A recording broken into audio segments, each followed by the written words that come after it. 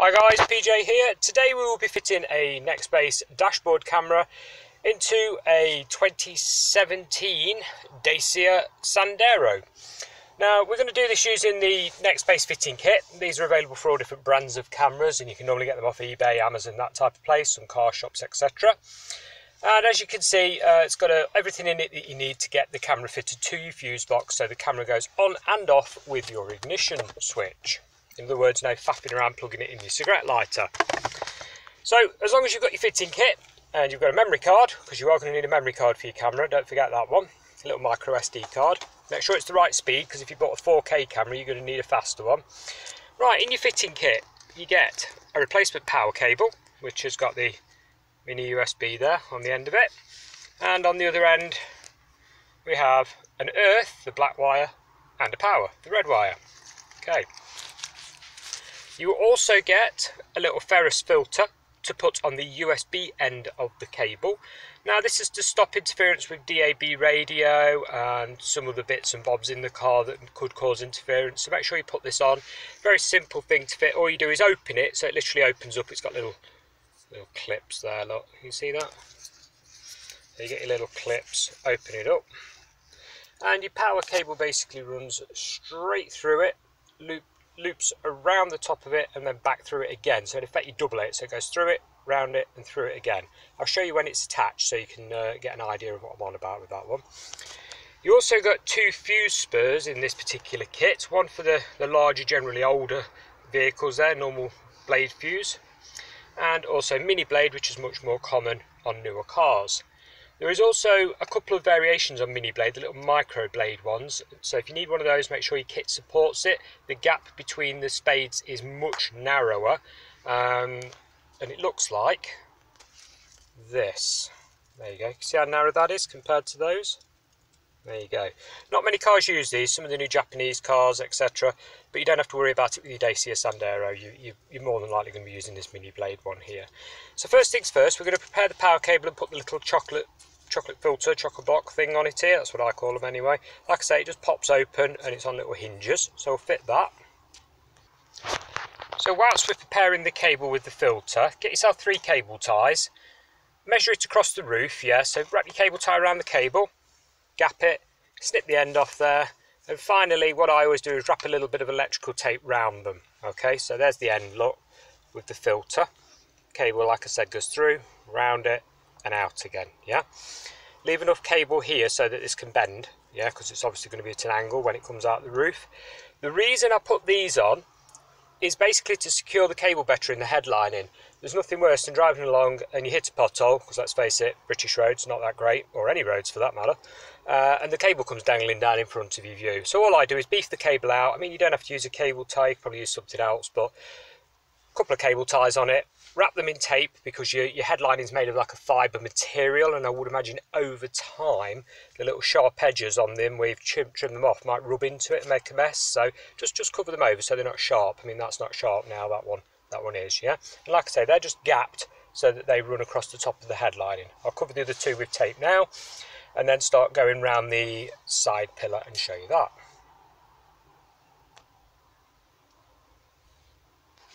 Right, so with the headlining that you're going to pull down, one of these is handy. This is a plastic leverage tool. It's made by a company called Bojo.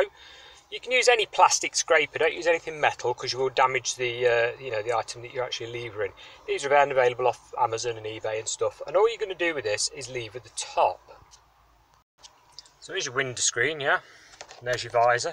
So we're just going to pop it under and gently, and I do mean gently, pull down. Don't go at it, like a bull in a china shop. You've just got to pull down on it enough to be able to pop the cable behind the headlining and for it to come out sort of here, yeah? And then we're going to run it all the way along till we get to this corner. Now, if you've got airbags in here, I do get the odd comment saying, oh, what about the airbags because of where the cable's going? Right, your cable's going to sit quite literally here, yeah? Just underneath it. It's not going to be right down here over the airbag. It's going to be sort of here, yeah? Now, the cabling is actually going to be higher than the sensor for the alarm cabling, so you've got nothing to worry about. There's no need to, send me a little message saying, oh, my airbag, what about if I'm in an accident and it deploys? Okay, so we're coming along here. There we go. Just enough dangling down that we can sort of shove it back up if need be. All the way along, yeah, until we get to the corner.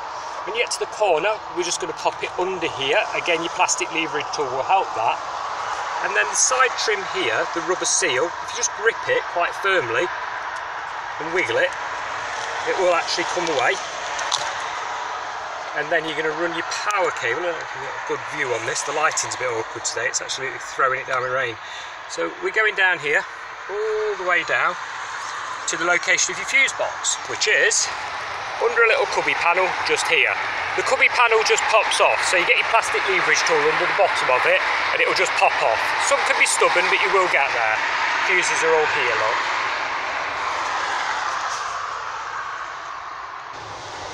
Right guys, now to the little bit more complicated bit, but no big deal.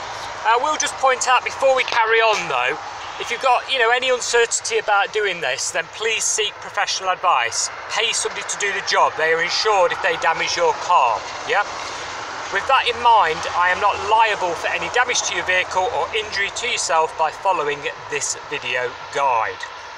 Okay, onwards. Now to do this bit, you're either going to need a multimeter or one of those little screwdrivers that's got a bulb in it that lights up when you touch a circuit. Okay, either will do. I'm using my rather prehistoric and battered multimeter here. We're basically going to look for a 12 volt power supply that is ignition switched. So, if you're using a multimeter, you'll earth your earth prong there, and go across the fuses with the ignition off, okay, looking for one that reads 0. Okay, now, this particular model, and I do see this particular model, I've tested quite a lot of them here, and the bottom ones are constantly live. But it will depend on year and spec of your vehicle to how your fuse box layout is. So you're going to have to test, okay, to make sure. Now on this one, both of these centre fuses here are accessory position fuses that go on and off with the ignition. So if we get our little test prong, yeah, or your little screwdriver that lights up, and touch the shiny bit on the end of the fuse there, and look, check your reading, we're at 0, yeah? If we put the ignition on, that goes to 12 and a half. I can't show you because unfortunately I need 3 hands to be able to do that. It's a nightmare having to hold the camera while doing these guides, but hey ho. So we're going to use this fuse here, this ignition switched one, which is an accessory circuit. Do not use anything for airbags or ABS or anything like that. It must be an accessory fuse. Check your user manual that came with the car for what fuse does what. So we're going with that one, the middle one, okay? And this is where you need your fuse spur, which is the mini blade one that I showed you earlier. There we go. Good look at that. Nope, sorry, I put the micro one on. There's a good mistake for you. Let's get rid of that. There we go. Mini blade, yeah? On. Fuse in there already runs your camera, and the socket at the side is where you put the fuse that you pull out of your fuse box. So it like doubles up the socket in the fuse box. Bullet connectors are already on them, you just push them together. And then get yourself either the tool that comes with the car, the little plastic thing, or for myself I always just use long nose pliers. Take the fuse out, pop this fuse in here, and then this goes back in the empty slot.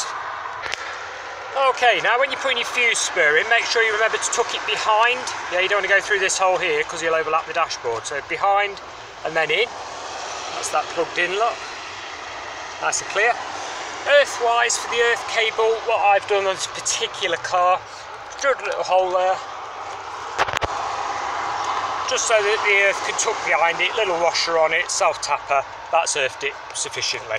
Tidy all this cabling up, tidy it into a nice bundle, hide it out of the way, normally behind the dashboard here, and then luckily we get to go inside the car and test the camera, which is a good job because the heavens have opened. So back inside the car, guys. Depending on the texture here, okay, so smooth glass, yeah, very, very smooth. If you've got a black area and it's textured and you can feel it, you may well need to either avoid that area or use a 3M mount instead of a suction mount.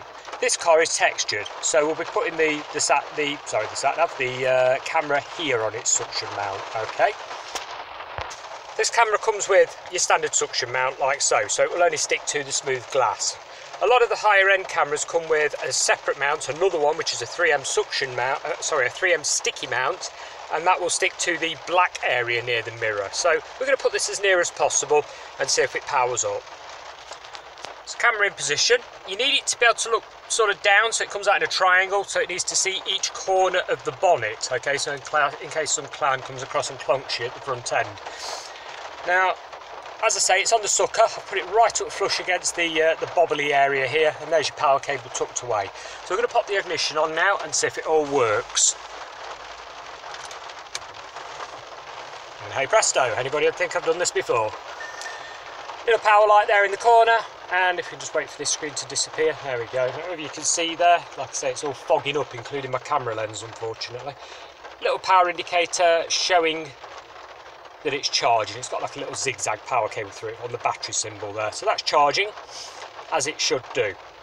If you've got it to that sort of position and you've hid all your wiring nicely, you've put your fuse box cover back on, well done. You've just fitted your own dashboard camera in your car. If you've got any questions, pop them in the comments below and I'll do my best to answer them as quickly as possible.